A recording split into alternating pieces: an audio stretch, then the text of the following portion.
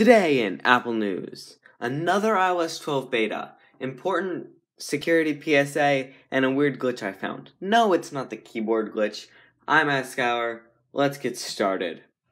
So just recently, Apple released another beta, iOS 12 Developer Beta 10. This one just includes more bug fixes and performance improvements.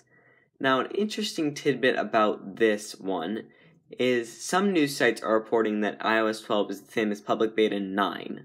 But if you've ever tried to update to Public Beta 9, you will find it does not exist. iOS 12 Developer Beta 10 is the same as Public Beta 8. There is no Public Beta 9. Now here's why they are confused. When Public Beta 1 was released, it was the same as Developer Beta 2. They were one behind each other. So they would think that it's still the same.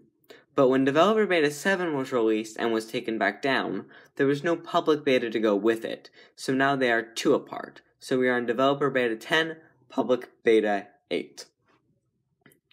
Now, as a public service announcement, 72 million T-Mobile and at&t account PIN numbers have been compromised. This has to do with a security hole in Apple and in other companies' websites where they could be brute forced. So if you have T-Mobile or at&t, change your PIN number just as a precaution, just in case. Now I found this really weird glitch. So this is how you normally see your notification center. This is how it ends up with the glitch. So it has to do with if you swipe down into your notification center and you just keep going like up and down like this. See, like there, it's lower. You see that?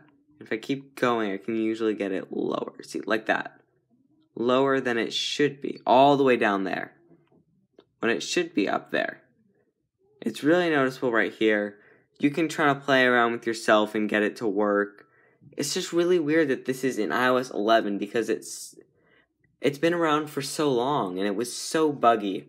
And this is why iOS 12 is here now.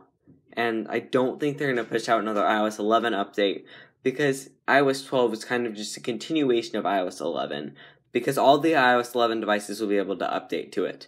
I'm iSkyler. Thanks for watching. Bye.